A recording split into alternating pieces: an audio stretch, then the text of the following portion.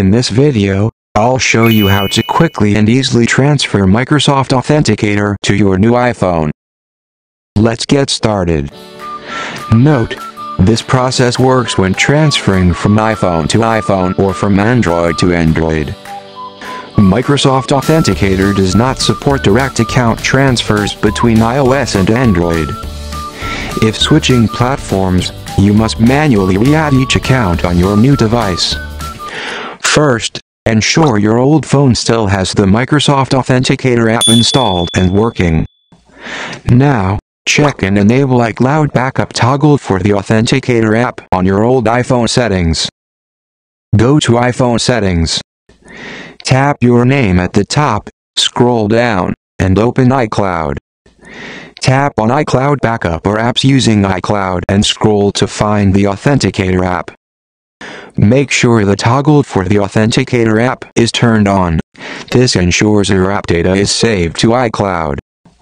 Now, enable iCloud backup on the iPhone Authenticator app to store in your iCloud account. Follow the next step.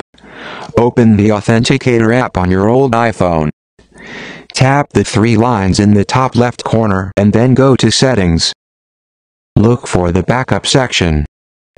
Ensure the iCloud backup is turned on and your account is connected to your Microsoft account.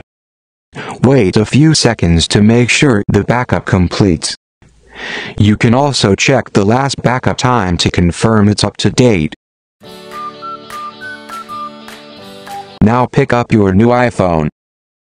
Download and install the Microsoft Authenticator app from the App Store.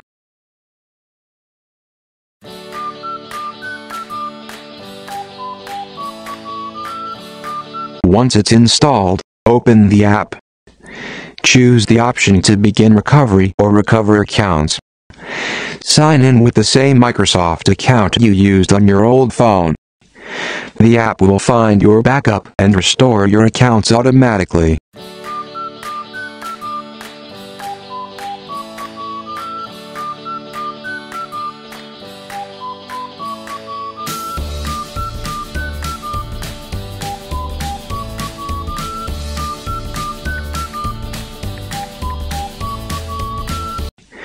This process might take a few seconds. Once done, all your accounts appear on your new phone. Try logging into one of your connected accounts to confirm that the verification code or approval is working.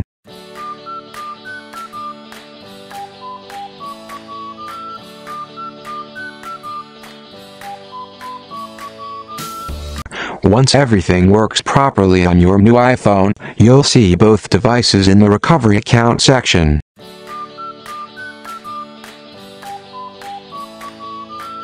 And that's it. You've successfully transferred the Microsoft Authenticator app to your new iPhone. If this video is helpful, please like, share, and subscribe to the free tech guide for more new tips and tricks.